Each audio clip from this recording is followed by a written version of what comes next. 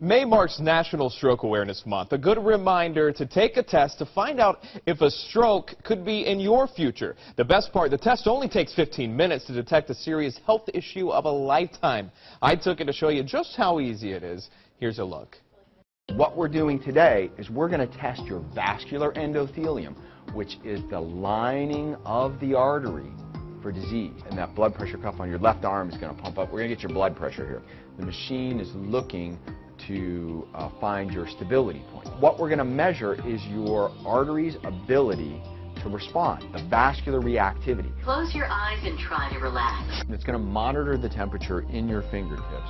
You're running about 34 degrees Celsius in your fingertips. All right, Sean, you're going to feel the blood pressure cuff in your right arm start to fill up, and we're going to cut off the blood supply to your right arm for about 5 minutes. Right now, if you take a look, the color in Sean's left arm and the color in his right arm, you can see how it's starting to get blue. And that's because we've taken the blood out. Are you going to put some blood back in here, Sam? Well, in a couple minutes. I promise. Almost there? Almost there. My arm just turned red. Yeah, now see how red your arm is? That's because the blood is rushing back in. And what we're going to measure right now is the vascular reactivity. The faster this reacts, the healthier vascular endothelium is, and the less chance of having cardiovascular disease. And the results from my stroke tests are in, Doctor?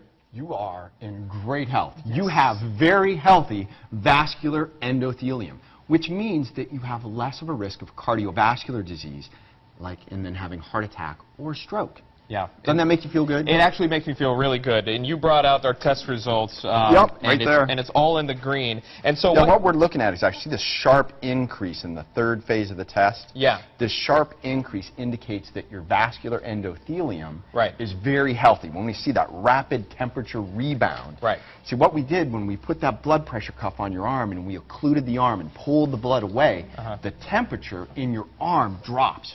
When we release the cuff and let the blood go back in and your arm turn bright red, what we're measuring then is the temperature rebound. And the higher the temperature rebound, the healthier your vascular endothelium is, which means you're at less risk for cardiovascular disease, heart attacks, strokes. There's always another side of this. If the results don't come back in the green in the way you necessarily want them to look, at that time, what do you do?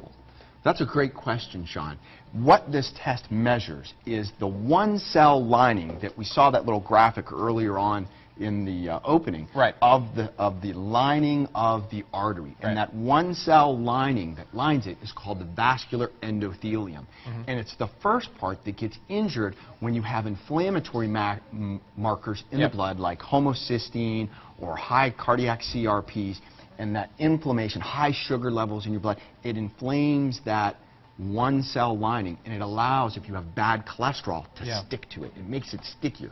And when it can stick to it, it can cause damage. So you want to bring down those cholesterol levels. You want to bring down those cholesterol levels, want to keep the inflammation in the artery down, and when we see signs on this test, we're catching it very, very early on before it has a chance to cause significant damage. We do have to wrap it up. I just want to say real quick, the test is called VENDYS.